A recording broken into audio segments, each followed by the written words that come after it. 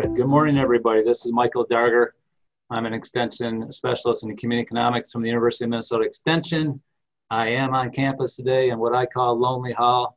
I have explicit permission to be here, but otherwise, the University of Minnesota, we're all supposed to be working at home until at least December 31st. So welcome to you wherever you are, home offices, on the road, or your real office. I am joined here by my teammates on this project, which is sponsored by a grant from Michigan State University, the North Central Center for Rural Development, and Courtney Berner, and Esther West from the University of Wisconsin Center for Cooperatives. And I don't know if Kevin's here yet, but Kevin Edberg from the Community Cooperative Development Services out of St. Paul, Minnesota. We were teammates on a grant that's winding down, which is all about introducing the concept of employee ownership, especially employee cooperatives, as a viable option for business succession and transition. For people who look like me, I'm a baby boomer, or other folks who want to transition out of their business in the next several years. So that's what we'll present on today. Glad you could join us. We are winding down this grant, and we're recording this presentation today, so you can use this for future reference. We'll post it on our various websites, and this will be available to support those of you who want to bring this concept to business owners or employees of businesses who aspire to be in the employee ownership method of having a business, and we'll report our findings out. But we have 115 people registered for the event, and looks like about half of you are here so far. And get this poll. Anyone who wants to take the poll? Looks like just over half of you are economic or community developers, but we have some business owners. We have some people in the business support professional space, and we have at least one person who's potentially interested in taking over business as an employee, and several others. If those of you who are in the other category want to just kind of say what hat you're wearing today in the chat, go ahead. But welcome to everybody. So we'll save questions for the end, and Courtney will spend about 35, 40 minutes introducing and presenting a comprehensive presentation of the retaining businesses through employee ownership concept. And let's see, I think I covered everything. All good. If you're ready, Courtney. Courtney is again the director of the University of Wisconsin Center for Cooperatives, and she will make the presentation today, and we'll take questions. You can send your questions in the chat at any time. Well, we'll queue them up, and we'll have about 20 minutes at the end for Q&A. Take it away, Courtney. Great. Thank you so much, Michael. It's really a pleasure to be here. And like Michael said, this presentation, this webinar, is the sort of one of the final steps in a project that our project team has been working on. We delivered a roadshow in rural Minnesota and Wisconsin in early March, really snuck it in right before the world changed. It's actually, I was just looking back at the recording of one of the sessions that we did, and it felt like a different world. I was like, wow, that was before everything changed. So it's, and in many ways, the topic for today is just as relevant. There are certainly some more things to think about. Certainly a lot of business owners' horizons have shifted. But I think this question of how do we retain businesses, how do we retain jobs in rural communities is as critical, if not more critical. So I'm going to go ahead and share my screen here. So for our time today, I'll hit three main topics. The first is really the nuts and bolts of employee ownership. What are we talking about when we're talking about employee ownership? The second is the steps in the conversion process. And the third is resources and how to get involved. So those are the three places we will go today. And Michael, I would love it if you would turn off that poll because it keeps popping up in the middle of my screen. I don't know why. I keep closing it. Is it gone now? I closed it, so it went away. But it keeps popping back up right in the middle. It's fine if it keeps going, but I might have to pause occasionally and get rid of it. So, all right, let's jump in. So more than half of you are in the field of economic development. This information is not going to be a surprise to you in any way. As you know, there is a lot of business, the need for a lot of business succession on the horizon. Based on some of the research we've done, there are more businesses that were founded by those born between 1946 and 1964 than any other generation. Over half of US companies with employees are owned by baby boomers. And a lot of different entities have done research on succession planning and how many business owners have actual written plans in place or a sort of a formalized exit strategy. And it's estimated between those different studies that 60 to 85% of business owners have no exit strategy. So if you're someone that's in the BRE, the business retention and expansion field, you might be really familiar with this if you're out having conversations with business owners. We've, in our world, we've been trying to promote the idea of employee ownership as a business succession strategy for quite some time now. And when we first started talking about this, it was really future focused. This wave of baby boomer retirements is coming. It's coming. We need to start talking to business owners and start getting this, this idea out there in case it's right for someone. And the days of talking about this as though it's going to happen in the future are over. This is this wave of baby boomer retirements and their business successions is here now. We're in it. I think the oldest baby boomers turned 73 in 2019. So this is happening now. And as many of you know, particularly if you're doing business development in rural communities, most jobs come from existing businesses that are growing. And so, one of your best economic development strategies is to hold on to the businesses you have. And that is really what we're talking about here today. And one of the strategies for doing that. Okay. Oops. So what are the small business succession options? I'm not going to spend a lot of time here. This isn't really about, all the ways to do succession planning, but we do want to just talk through some of the strategies. So on the right-hand side, you have the business closes. So maybe that's a liquidation, you're losing jobs, services, and a tax base. Potentially there's a sale to an outside interest, which looks promising from the outset, but that new owner has the option to consolidate operations and really eliminate jobs or locations, which in many ways for a community feels the same as a business closure. So then on the business continuity side, if it's a family business, that business might stay in the family. The likelihood of businesses getting passed down from generation to generation goes down as it keeps moving down, but that certainly is an option. Again, there might be a sale to an outside interest, a direct sale, in which case, where the jobs are retained, the business, the retail locations, whatever that makes up that business, those things are retained in sort of their original format. And that might actually be great for the community too. There might be a management buyout. So some people are familiar with employee ownership in the context of the management team or some subset of the management team purchasing the business. And that can be a direct sale that might be combined with an ESOP. And I'll talk about what an ESOP is later in the presentation.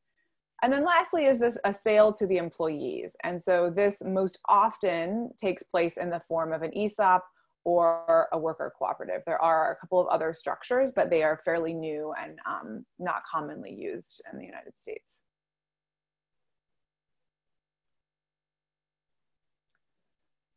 So interestingly, interest and investment in employee ownership is on the rise. I think there are a handful of reasons for this. One, it was a reaction to the Great Recession, and it's sort of interesting talking about the Great Recession now as we're entering a sort of period of uncertainty around our economic future in the coming years. But certainly coming out of 2008, 2009, a lot of interest in employee ownership and ways of sort of democratizing the economy. How do we make it more fair for more people? So secondly, there are a lot of people that are looking at employee ownership as a tool for achieving some other social or economic goals, whether it's related to the wealth gap, wage gaps, creating higher quality living wage jobs. But increasingly, this model is getting attention from places that it didn't get attention as much. So this is just a sort of smattering of fairly recent news articles, news stories. They were fairly recent, at least in March, of different folks getting involved. So there's foundations that are putting more money into employee ownership. There are municipalities that are supporting this as an economic development strategy. The city of Madison, for example, made a very significant investment in worker ownership, both in terms of startups and conversions, as an economic development strategy, part of the city's economic development strategy. So, and then the reason that I think we're really seeing a rise in interest, both from sort of traditional parties and some newer players like foundations and municipalities, is around this idea of business succession and job retention, and that it's there's sort of a fever pitch, in terms of it being a really important issue and needing to be proactive and find new tools for holding on to some of these jobs. So interest in this topic is certainly on the rise. So what are some of the benefits of employee ownership? One is that it's just a financially rewarding exit path, and there's some potential tax benefits for selling owners. We'll talk about those in a minute. One of the things I hear a lot is that it can be a lasting legacy for the selling owner. If there were a handful of business owners I saw in that poll, I think 7 or 8, and most people who spent their life's work building a business, I hear a lot of people refer to their business as their baby. It's not something they just want to cast off when they're done to the highest bidder to do what they want with the business. That a big component of developing their succession plan or succession strategy is building a legacy. It's taking care of the business. It's taking care of their employees who helped them build the business. It's doing right by their community. So that piece can't, I think, be underestimated. It also, rewards employees for their role in building the business. Most business owners know that their employees are a huge piece of their success, and they want to reward those employees. They don't want to leave them out of a job.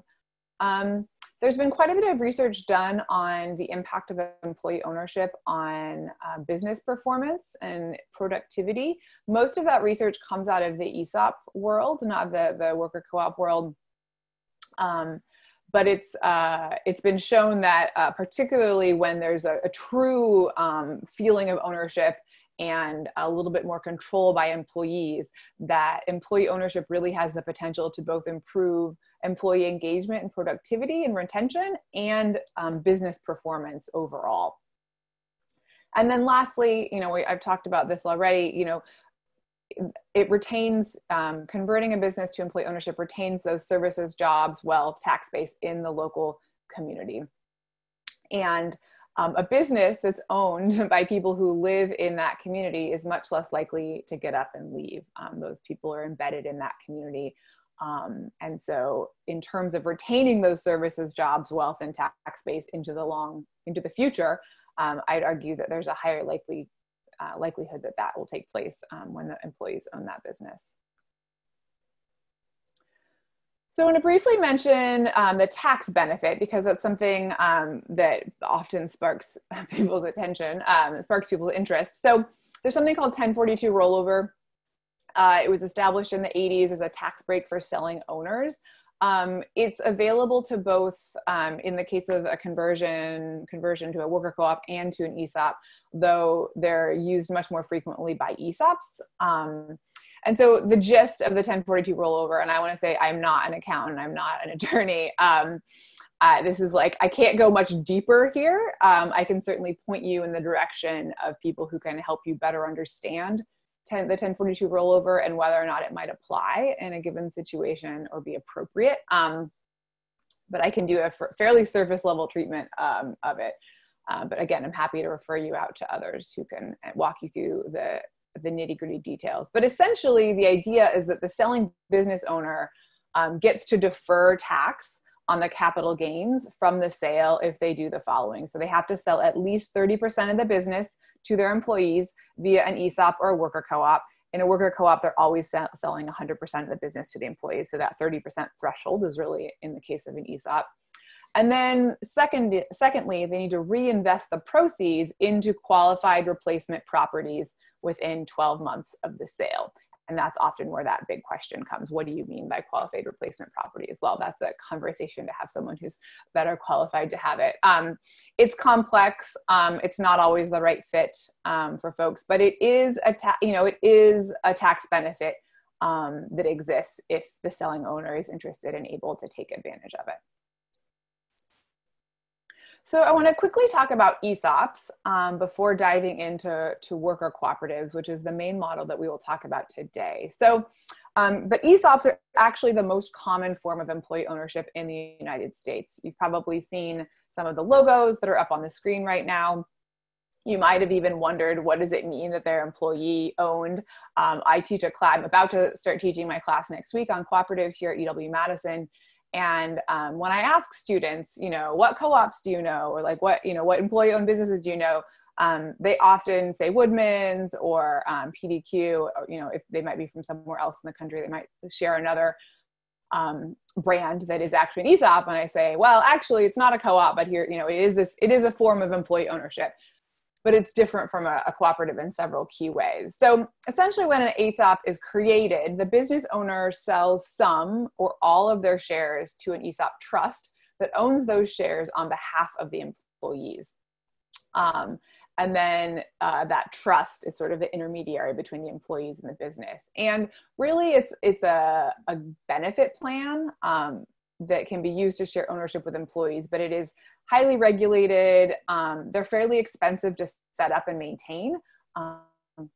And again, that ESOP trust can own anywhere from 1% to 100% of the company. So you notice that PDQ Food Stores said, 100% employee owned. When they had an ESOP, the ESOP owned 100% of the company. In the case of Woodman's, the ESOP does not own 100% of the company. So and what comes with ESOPs is really financial ownership, but generally there's no control over the business associated with those ownership shares.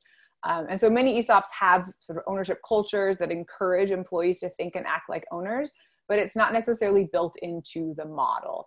The ESOP itself is really just this federally governed benefit plan. And so I just wanted to make sure that folks, and they tend to be, so when folks come to us interested in selling their business to their employees potentially, we talk through, does it make sense for you to pursue an ESOP or to pursue potentially a worker cooperative? And some of the factors that might determine that are the size of the business, the number of employees, sort of the payroll, and what the selling owner is thinking in terms of staging that sale. Generally, larger businesses with a higher number of employees are more appropriate for ESOPs because they are fairly expensive to set up and maintain. So now let's move on to cooperatives. So a cooperative is a business that is owned and democratically controlled by the people who use its services. So there are members in a cooperative, they elect the board, they approve changes to the bylaws. In the case of a worker cooperative, would be the owners also of the business. And in a worker cooperative, I think it's important to point out that you may still have a fairly traditional management structure. What we're really talking about here is the governance structure. So you have the members, they elect the board of directors. The board of directors governs and leads that business on behalf of the members. It's really focused on high level questions, strategy, the financial well-being, health of that business. And then the board of directors hires management. The management hires and supervises employees. And in a worker cooperative, so this graphic is one we use to describe all types of cooperatives, and I'll mention the different types of cooperatives in a minute. But in a worker cooperative, this 1, 2, 3, 4 might actually be a closed loop where the group of employees can apply to become members, and then and there'd be members on the board and in the management structure as well. So, but the key things here are that really a cooperative is a tool. It's a tool to create a business that is member owned, member controlled, and the members benefit based on their use of the cooperative. So there are several different types of cooperatives. We tend to, at the Center for Co-ops here in Wisconsin, sort of divide them up based on who the members are. Consumer cooperatives are cooperatives that are owned by the people who are trying to band together to get better pricing, access on goods, services. So rural electric cooperatives, grocery cooperatives tend to be consumer owned. REI is the largest consumer-owned co-op in the country. We also have producer cooperatives. Generally, we think of farmers owning producer cooperatives, but artists could be owners of a producer cooperative. They're essentially, the cooperative is aggregating, potentially adding value, marketing goods on behalf of those members. So here's Ocean Spray, a very large national cooperative, farmer-owned cooperative in the US. Purchasing cooperatives are, I kind of love them because they're these sort of behind the scenes, and purchasing cooperatives make it possible for many of our sort of Main Street businesses to remain viable, particularly when they're in industries where there's quite a lot of consolidation.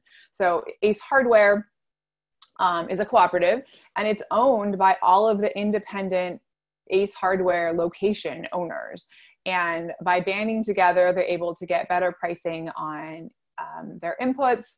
They have shared marketing, shared store design, layout, other administrative support that helps them remain competitive so that they can stay in business despite the fact that, there's Home Depot, Lowe's, those sorts of businesses. So you often find purchasing cooperatives in industries where there's been quite a bit of consolidation and there's a lot of competition. So multi-stakeholder, and then worker cooperatives, which we'll talk about more in a moment, are cooperatives that are owned by the people who work there. Multi-stakeholder cooperatives are much less common. They are owned by one or more sort of membership class. So an example is a grocery cooperative in North Carolina that actually has consumers and workers as owners in that business, and there's two separate membership classes. So let's focus though on what a worker cooperative is. So again, workers own the business, they democratically control the business, and profits are distributed to workers in proportion to their labor contribution. Labor contribution is often measured by the hours worked, but different worker cooperatives have different ways of doing that. Like I said earlier, there are a lot of different ways to actually structure a worker cooperative, and there's a broad continuum of management structures, governance structures. You've got everything from the 5-person collective that makes all their decisions together and everyone is paid the same rate, the wage. I think that's sometimes the the idea that people have in their mind. And then you have Mondragon, Spain, the largest worker cooperative, I would argue, in the world, that is a huge and competitive international manufacturing, and they have many, many branches of their cooperative. So that has a much more traditional management structure, and it's quite sophisticated. The largest worker-owned cooperative in the United States is a home care cooperative in the Bronx, and it has around 2,000 worker owners. So this is a model that can be really small and flat. It's a model that can scale and be quite large and sophisticated. But regardless of where the cooperative falls along the continuum, these three things remain true: that the workers own it, they invest equity in the business, they control the business democratically by electing the board of directors. And in worker cooperatives, there's often other ways in which both information and decision-making is sort of pushed down into the front lines to try to really engage those workers in the business in many levels of the business. And again, profits are distributed in proportion to their labor contribution. So now I'm going to talk about a few examples because I think stories are more powerful than sort of concepts. And so I want to walk you through 3 different examples of businesses that have converted to employee ownership. And They're different sizes, they're different industries, and they're in different parts of the country. And that was intentional. I think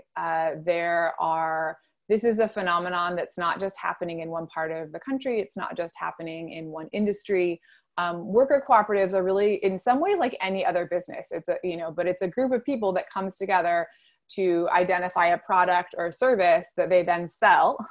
It just so happens that, and with the goal of generating enough revenue to support themselves and the business owners and the business. And it just so happens that these businesses, ownership is shared across the employee base. And I just want to mention, this is a question I get often is, not all employees have to be members of a worker co-op. There are many different ways to set it up. In some worker cooperatives, all of the employees are members, and in others, they're not structured that way for a variety of reasons. So let's start with Northwind Solar, a great local story here in central Wisconsin. So Northwind was established in 2007 by Josh Stolzenberg. And fairly soon after establishing the business, he added 3 business partners who became co-owners in the business. Josh came to a seminar that we put on, I want to say in 2012 or I think it was 2013. No, it was later than that. I think it was 2013, 2014. And was interested in potentially selling the business to his employees. And we began working with them. I worked with them on some education and structuring the deal, and sort of working with his employees on what this could look like. And in 2017, they converted the business to a worker co-op, and they launched with 6 worker owners and have since grown to 12. They might be up to 13 now. This is an instance where the selling owners actually stayed with the business. So I know we opened up the presentation talking a lot about business succession and baby boomers, but in many cases, business owners, are thinking they either are interested in sharing the advantages and the disadvantages of ownership with a broader group of people. They see employee ownership as a way to improve their management, governance, and decision-making structures. They see as a method by which to get more engagement from employees. And so in many cases, business owners are staying with the business. Josh is about my age and was not looking at all 4 of the business owners actually stayed. So this is, again, an example of business owners staying with the business. And they have had the conversion has been really successful for them. They have continued to grow and have had some of their best years coming out of that conversion. And one of the things that was really important for them to think about, the selling owners to think about as they were approaching this, was sort of the growth trajectory of their business. And they chose to do a valuation fairly early on, and stuck with that valuation because they were really trying to balance sort of, what they would get out of the business as selling owners with their desire for the deal to be feasible for the employees to actually buy the business from them. And so they probably took a slightly lower pay price for the business because they had this long-term goal and vision of including employees in the business, and they thought that was the best strategy. After each introduction, I will talk a little bit about the financing for that deal. So this one is fairly straightforward. It was 100% seller financing. And in most of these deals, actually, there's a pretty significant portion of seller financing. And in this case, they didn't want to engage the banks. They took, basically they had, I think, 5-year notes that each selling owner got. And it was fairly clean. And it was also not a huge deal. So it was $350,000. So fairly simple. The next example is Real Pickles. It's a worker-owned food manufacturing cooperative in Massachusetts. They produce fermented foods like kimchi, kraut, pickles. Dan Rosenberg founded it in 2001. His wife joined the business a year or so later. They also were looking to stay with the business. So they are older and I think will probably exit the business in the next decade or so, but wanted to stay with the business. Again, wanted to engage their employees more deeply in the business. And so in 2013 converted. Were provided technical assistance by Cooperative Development Institute, which is out on the East Coast as well. So this is a slightly bigger deal, around $750,000. And two reasons I like to highlight this deal in this presentation. One, it's food manufacturing, which is an industry that is, really important here in Wisconsin and also in Minnesota. So, and secondly, they used an interesting financing mechanism to finance this business. So you will notice that blue 67% is actually equity from community investors. So Real Pickles has a really strong following of consumers who love their products. So businesses that actually have consumer-facing products, this could be a viable strategy for raising equity capital to finance the deal. So Real Pickles did a direct public offering. They raised whatever that is, 67% of $750,000, around $500,000 from 77 community investors. And they were able to then leverage that equity from community investors to get a line of credit and secure some senior debt from CFNE, which is the Cooperative Fund of New England. It's a CDFI that supports cooperatives in New England. And then the worker owners also put in some equity. So what's interesting about this direct public offering is that, typically when an investor is interested in investing in a business, they want some sort of control for in exchange for their investment, which is, makes sense. But when you have a cooperative structure where control resides with the members, it can be difficult to attract investors because those members have set up a cooperative because they want control of the business and are hesitant to relinquish some control. So in this case, those 77 community investors have no control rights in the cooperative. The goal is to pay a 4% dividend on those equity shares. So essentially, the members were able to raise equity from the community, really not only financial investment, but emotional investment from their consumers who really want to see them succeed, both because they love their products and because they've literally invested in the business. And they didn't have to exchange any voting rights for that equity investment. So interesting model, particularly, I think, for businesses that have consumer-facing brands. The last co-op we'll talk about is the Island Employee Cooperative. It is on Deer Isle in Maine, and it's literally on an island. And the cooperative is an umbrella of 3 other businesses. So there's a grocery store, there's a gas station, and then there's a sort of hardware variety goods store. And so the selling owners of these businesses operated them for 43 years.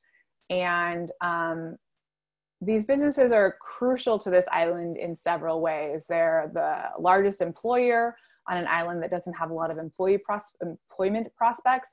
And they also provide critical goods and services on an island, some of the few places to actually procure goods and services. So it was really critical to the selling owners that this set of businesses stay intact, and they were worried if they sold to an outside buyer that they would actually, consolidate operations and lay off employees. It was a real concern to them.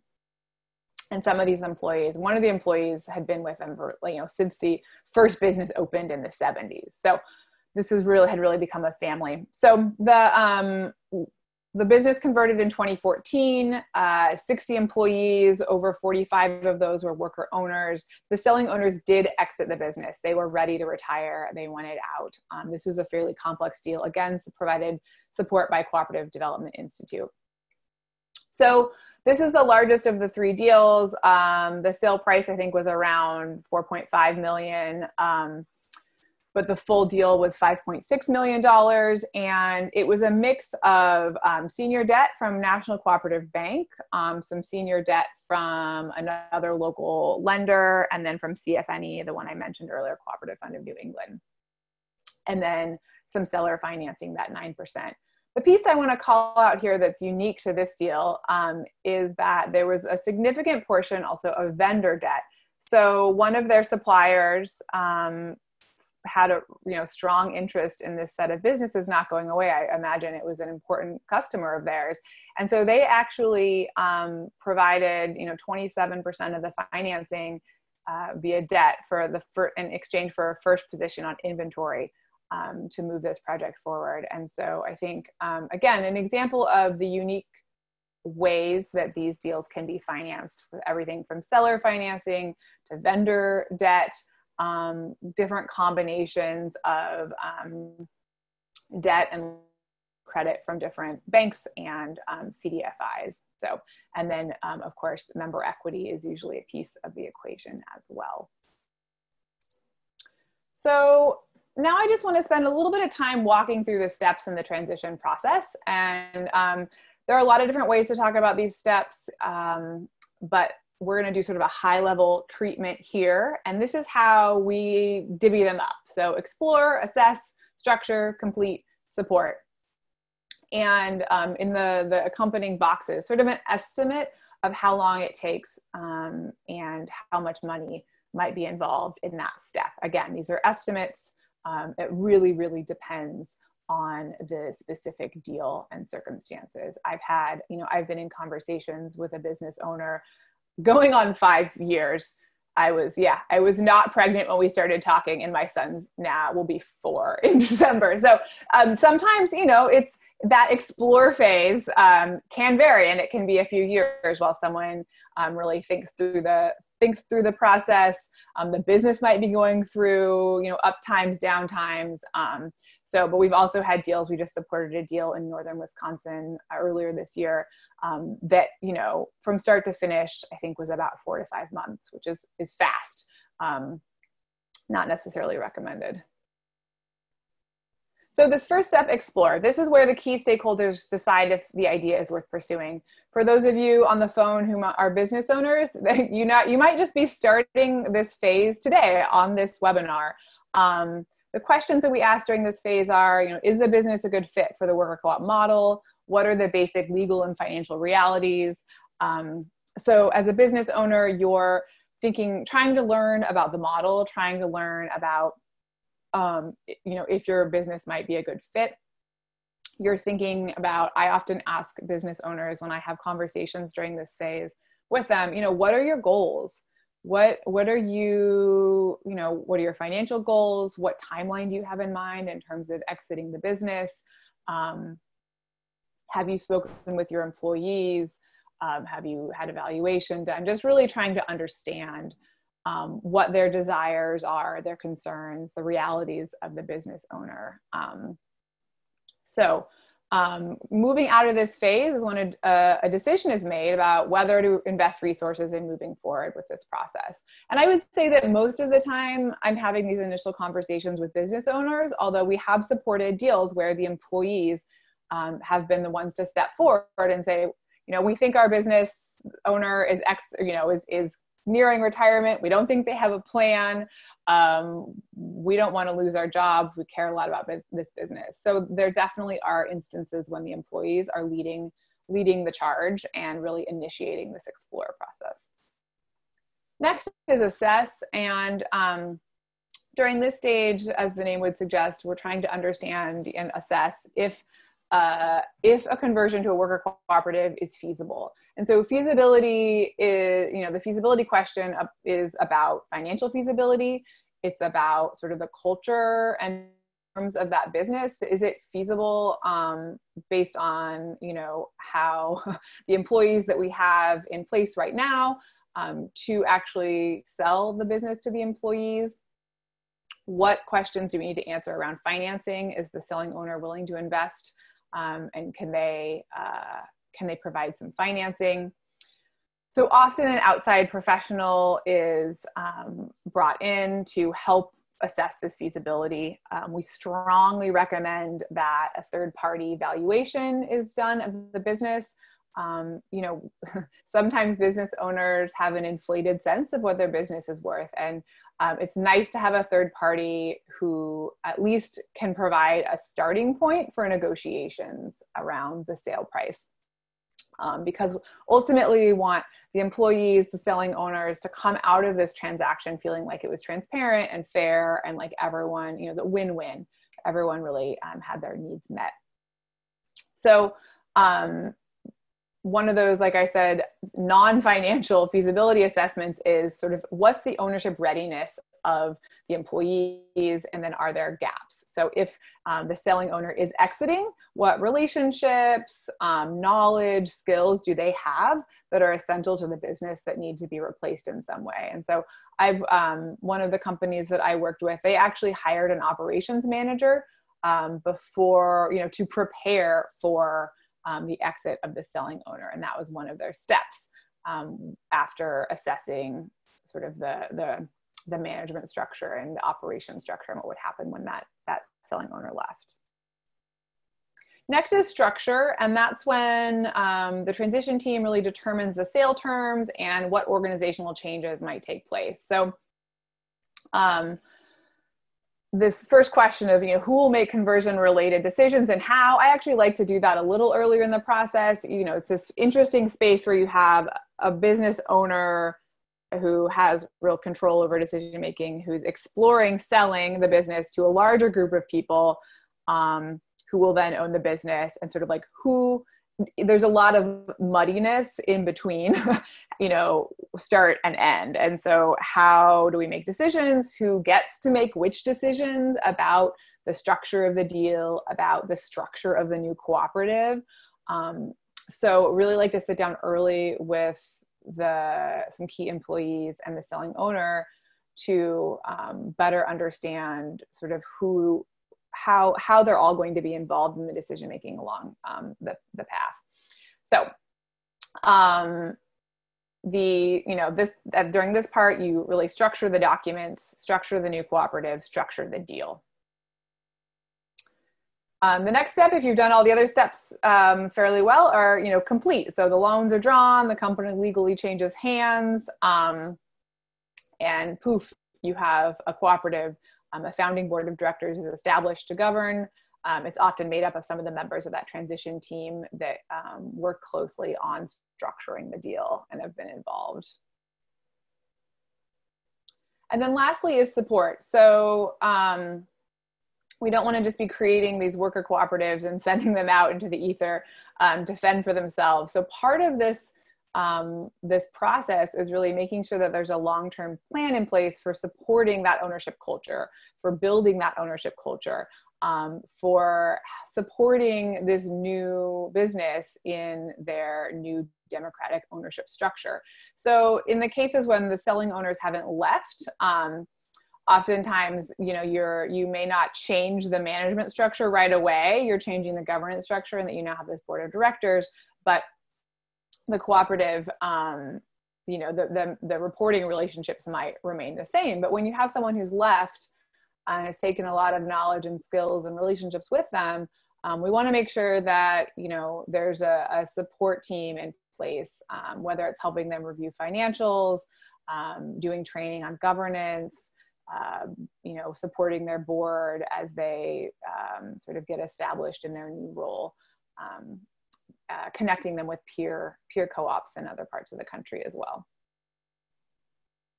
All right, so lastly, I just, you know, want to make sure that you're aware that there are resources out there. So if you are a business owner who's exploring this, if you are an economic development professional who's talking to business owners or employees a lot, that you don't have to have all the answers for this, that there are co-op development professionals at the national level, regionally. There are accountants and attorneys and financing entities that are familiar with cooperatives. And part of this work is really building an ecosystem of support for these businesses from that explore phase all the way through to the support. And so if you're interested in having a longer conversation about a specific project or how you can support businesses in your community, there's me, there's Michael, there's Kevin and Esther, our project team, but there's also these other resources out in the community. So I think I will stop there and take any questions if there are any. Yeah, there's been several questions in the chat, and it's good. We've been just kind of a conversation on the side, so you're staying focused, and that's a good thing. Also, the first question I think is the most pertinent on the business conversion to worker co-ops is the one from Annalise. With respect to business valuation, can any qualified valuation service do this, or are there special considerations for co-op conversions? So generally the valuations are done just for people who do any kind of business valuation. So I don't think in terms of setting the sale price or setting the, all standard rules apply, even if you're converting. And oftentimes a business owner that is exploring their options has done a valuation before they've even, or had a third party valuation done before they've even gone down the path of exploring employee ownership, and that valuation still holds. So. Great, and that's what I thought. Nancy had a couple of questions. One was about Ace Hardware's creation story, but I think that's really about a big purchasing cooperative. But a more specific question to this topic today, and I'm sure there's plenty of information out there about Ace, and if you or Esther can track it down, I can put that in the follow-up email to the participants. But she had a question about, do you know of any conversion sales of one site of a chain, I'm assuming like a chain store, or a chain location, to a group representing a worker co-op, or basically an employee cooperative conversion, I think is what she's getting at. Mm-hmm. Yeah, so actually it's, we're part of this national network of organizations focused on trying to increase knowledge about this option, and I'm on this listserv. And just this morning, as I was getting ready for this, there was a flurry of emails about Ace Hardwares, actually, and someone was asking if they'd ever supported a conversion of an Ace Hardware, and Rob, who actually supported the main employee co-op example, chimed in and said he's helped support 2 Ace Hardwares to become worker cooperatives. So in the context of Ace Hardware, yes.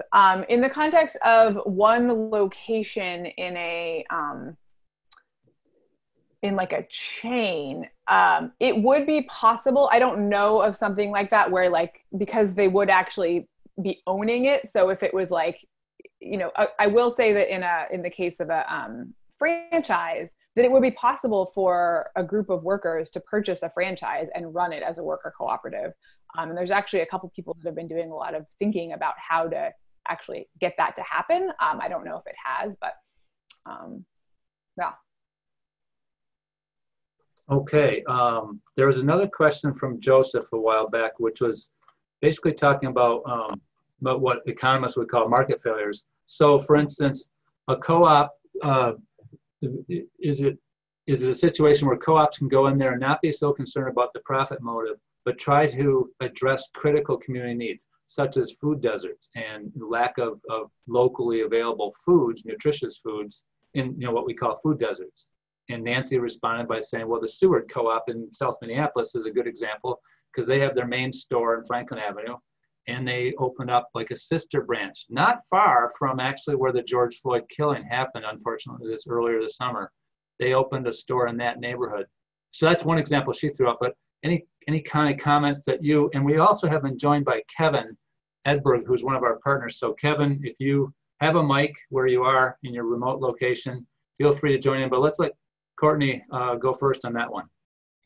Sure. So I think what I like to say is that when you have a market failure that's so vast, I like to talk about childcare sometimes. People ask me, well, can childcare co-ops, if you just made it a co-op, could the childcare center, could we use co-ops to fix the childcare crisis? And I say, sure, there are a lot of ways in which co-ops can be used to sort of nibble around the edges of that problem. But when there's clearly a sort of such a big failure and mismatch and a lack of public investment, you know, the co-op model is not a panacea. That said, co-ops exist to meet member needs. So in worker cooperatives, it's really it's providing employment, gainful employment. But in the case of a grocery cooperative, a producer cooperative, the co-op does not exist to maximize profit. And so whereas it might not make sense for an investor-owned firm to do what the cooperative is doing because they wouldn't be able to generate enough profit. So a co-op might come in because they're not profit-oriented, but it's still a business and it needs to be able to generate enough revenue to support its costs like any business. So co-ops can't make magic, but because of their very different orientation towards meeting member needs, they can, their priorities are different. It shifts decision making, it shifts strategy, and so they are able to do things that profit maximizing investor-owned firms won't do. It's as simple of an answer as I can give to that. Great. Well, let's see if Kevin has a microphone. Kevin did chime in the chat. Go ahead, Kevin. So I think of cooperatives as one part of the spectrum of mission-driven businesses. And certainly there are other forms of mission-driven enterprises that we find scattered across the economy in multiple ways.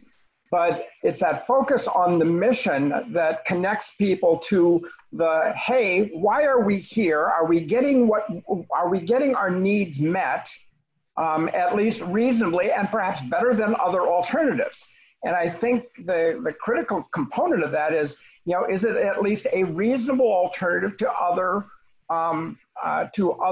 alternatives that are available to the owners?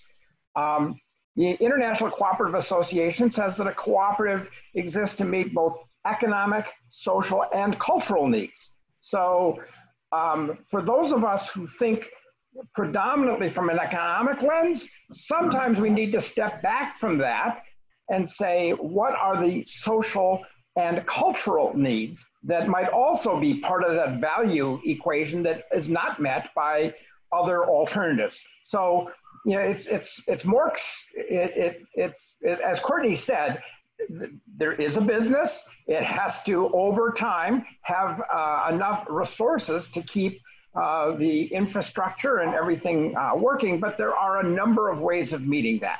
And so perhaps kind of like the church, sometimes there's community fundraisers to fill in gaps or to find other ways of meeting needs because the mission is really important. Great, thanks, Kevin. And are you at home or are you in Montana? Yeah, I'm leaving. This is the last activity before I hop in a car and start driving to Western Montana. All right, great. Well, thanks for joining us. There is a hot question here that Brett just submitted. What kind of compensation do the professionals you mentioned charge to work on these types of transactions? Flat fee, percentage of sale, etc. Courtney, you want to take a whack at that?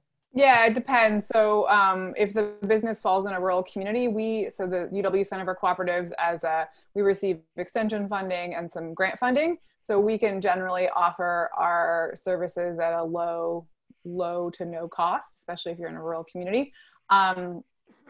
Attorneys charge what attorneys charge. I will say no more on that. So it depends on the attorney, but some of the groups, so the ICA group, CD Cooperative Development Services, Kevin's organization, and Project Equity are three groups that engage in sort of that feasibility analysis deal structure.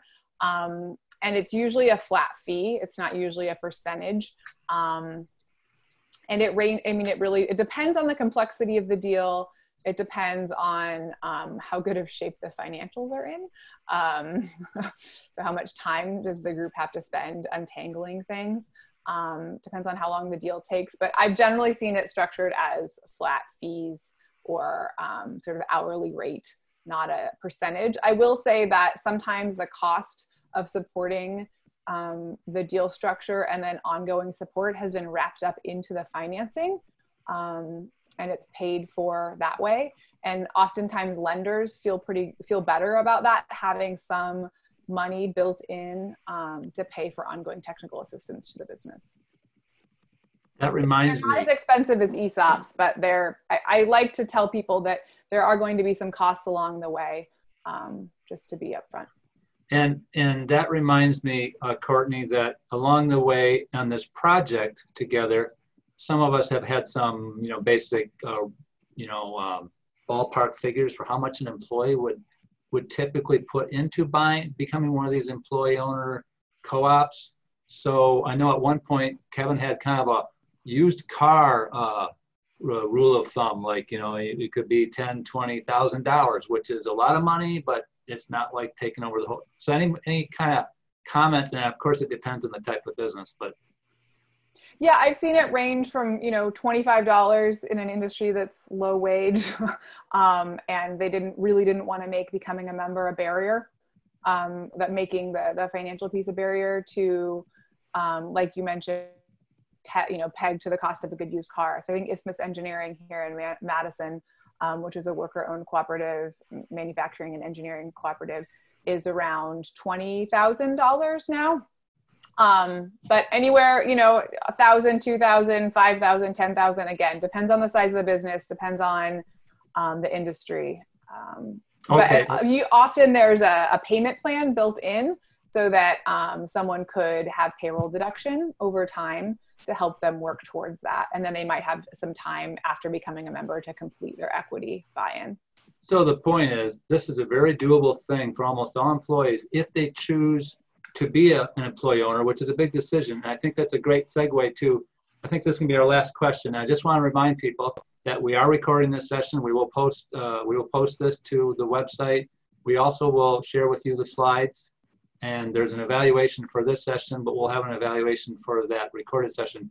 But Miles Alexander has a really pertinent question. Please say more about employee readiness and education and support needed from the change from, just being an employee with no responsibilities as owner to also being an owner. Comments on that? It's really important. And some of the deals that I see, the conversions that I see that are really successful, the selling owners have actually been laying the groundwork for this for quite some time, even before they've talked to employees about their idea of selling to them. They've been, pulling more people into the management team, having, quarterly meetings with all the employees where they're talking about the financial performance, really opening up the books in ways that they might not have before. So I always encourage business owners, if they're thinking of going in this direction, to start the process of pulling more employees in and trying to build that ownership culture as early as possible. That said, even if you haven't done that, if a business owner hasn't done that, there have been plenty of successful conversions where the business owner has really just exited and has done no favors on the cultural side. So yeah, there are groups like ours, other national groups that can come in and provide some of that support. It's a really important piece, and you can build it over time.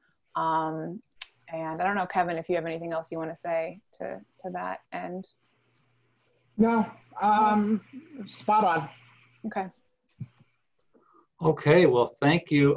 There was a bunch of other discussion in the chat, and I will try to download the chat log and send it to you all with the evaluation link, because there's some really good stuff in the chat. And I know some people kind of pay attention to the chat, some don't.